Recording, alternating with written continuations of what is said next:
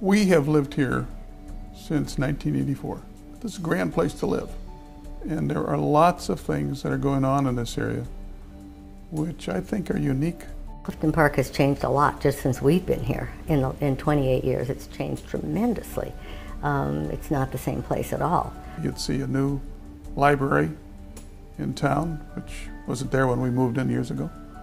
And if you go down Northway and look to your right past Route 9, you'll see a brand new yellow building going up that Ellis Hospital is putting up out here. I'm very impressed that the hospital is willing to make the effort to serve this community and to bring that same kind of extraordinary caring attention to this community and make it a lot closer to the people that are being served.